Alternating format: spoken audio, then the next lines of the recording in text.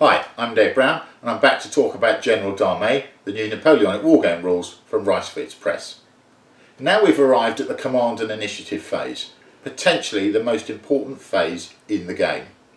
This is split into three sections: ADC availability and taskings, brigade command roles, and finally the initiative. How does the ADC system work? Well, command is achieved via ADCs that are used by the player to deliver or attempt to deliver orders and taskings.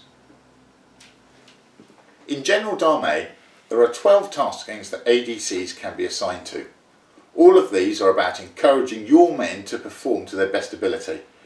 Examples include a brigade command reroll, increasing movement, or increasing your artillery's fire rate. However, the player must first ascertain how many ADCs he has available each turn. This is based on a simple calculation. Each brigade will potentially grant the CNC one ADC. So our French division of 5 brigades could have up to 5 available ADCs. However, one cannot guarantee that they will all be available each turn. So the players simply roll the equivalent number of D6s as brigades, and an ADC will be available on each score of 3 to 6 and unavailable on a score of 1 or 2. So with our roll here, we gain 3 ADCs. The 2 2s means an ADC is unavailable, but the 4, the 5 and the 6 means that an ADC is immediately available for this turn, so we'll have 3 ADCs. So with our 3 available ADCs, we'll use 2 for an artillery assault fire as we're looking to attack at this key point, and 1 as a brigade attachment, as we want to be as sure as possible that this brigade will advance. This means that they can re-roll if they fail to activate. In fact, let's have a look at how that works now.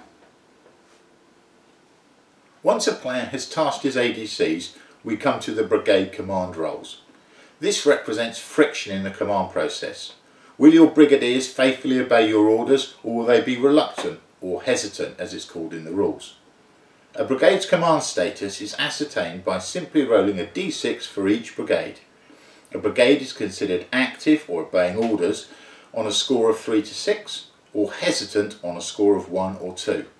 Hesitant means the brigade will suffer a number of restrictions for this turn, the most significant of which is that it cannot advance towards the enemy.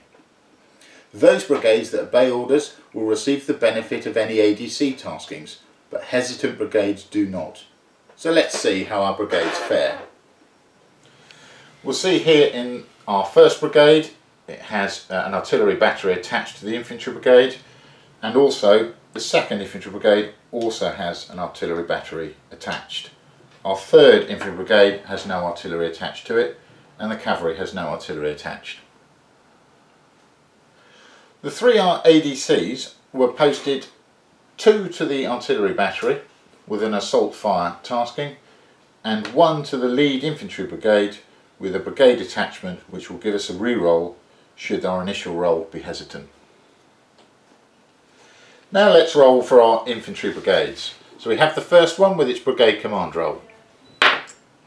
We've rolled a 3, which means the brigade is obeying orders and can do as the player wishes. Now we move to our second brigade, remembering he's got an ADC attached on brigade attachment. Right, we've rolled a 1. A 1 would normally be hesitant, which means the brigade wouldn't be able to advance. However, because we have an ADC attached, this gives us a command reroll. So we'll reroll the dice, and this time we get a 3. He's done his job, and the brigade is now active and obeying orders, so it can advance as we wish. Then we come to the third brigade, we roll again, and we've got a 4, so this brigade is also obeying orders. Finally we'll do the cavalry. The French cavalry brigade first, gets a 6, also obeying orders, and then finally the Spanish cavalry to the rear, and they get a 3. So all in all, a very successful set of brigade command rolls with all brigades being active.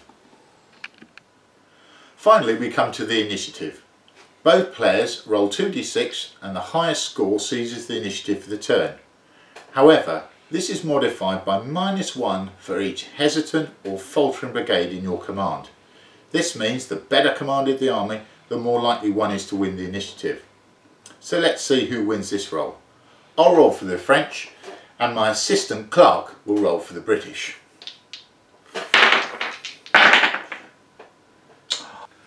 I've rolled 11. Clark has rolled 10.